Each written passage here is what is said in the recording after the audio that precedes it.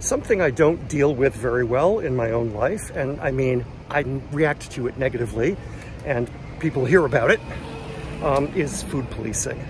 I'm not a big fan of being told you have to eat this, you can't eat that, or else everything will fall apart. And I'm kind of trying to dance around and leave aside some of the moral and ethical positions that people feel very deeply about with regard to categories of food that we should be moving away from. I understand that part of the thing. I'm talking more about the part where it's framed as being for your own good, for your own health, because of somebody else's opinions that may not have anything to do with your actual life or circumstances.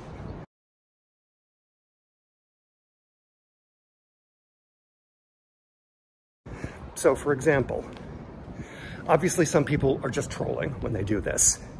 They're just having a bad day, and they think that saying something critical or negative, trying to put somebody else down, will make them feel better. That's their journey. We can't stop them. We can block them and refuse to engage.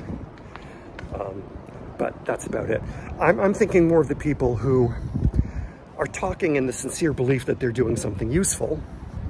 And one way that this can happen is people are talking about their own learning experience and their own preferences and unable to frame for themselves the idea that we may all vary about this. So, for example, I could tell you which brands of candy you need to avoid completely, but if I did that, I'd be telling you about the ones that I struggle with, right? I could tell you Sour Patch Kids are to be avoided at all costs, and I wouldn't just be talking about, oh, they're very sugary, oh, they've got bad stuff in them. I'd be talking about, I struggle not to overeat them when I let myself have them. I'm the kind of person whose mouth will start to pucker and feel painful, and I'm still trying to eat the rest of the Sour Patch Kids and clean up the whole bag because I have trouble stopping when I start. Then there's a friend of mine who's known me for over 25 years, who is still mystified by the fact that I don't like eating celery. And even now, she will occasionally say, but beet, it's so good for you, it's so healthy for you, it's got all this fiber, you could put peanut butter on it, you could put, cheese on it, it's blah, blah, blah, blah. I just don't like celery. I never have. Cooked and soft, sure, but just like chewing on it, ugh.